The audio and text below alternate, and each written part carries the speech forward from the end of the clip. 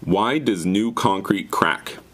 Well, the main reason that concrete cracks is simply that it shrinks or contracts as it cures. So you place it, it fills a certain space, and then as it hardens, it gets a little bit smaller. If the space that you're filling was specifically big, for example, like let's say a big cube of concrete or a giant set of concrete stairs or something like that, if the concrete is very thick, like 2, 3, 4 feet thick, when it cures, it's going to shrink so much that it absolutely has to crack because it just takes up so much less space than it used to. And that's something that a lot of people don't realize about concrete is specifically that it shrinks as it cures, and that's why the concrete will crack. And you might think to yourself, well, but there's steel inside the concrete, and that's what it's there for. It's to make the concrete stronger so it doesn't crack.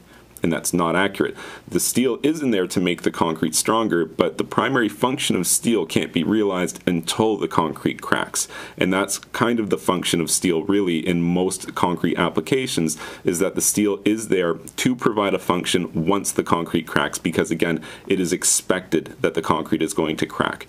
Even if you cut control joints into concrete to try to encourage it to crack in a specific area versus another, even that's not a guarantee. The concrete will tend to crack where it wants to, and there's not always something that you can do about it. You can do your best, you can put control joints in, but it doesn't always work. If you found this information helpful, please be sure to like this video and subscribe to my YouTube channel, and you can check out my website, swimmingpoolsteve.com.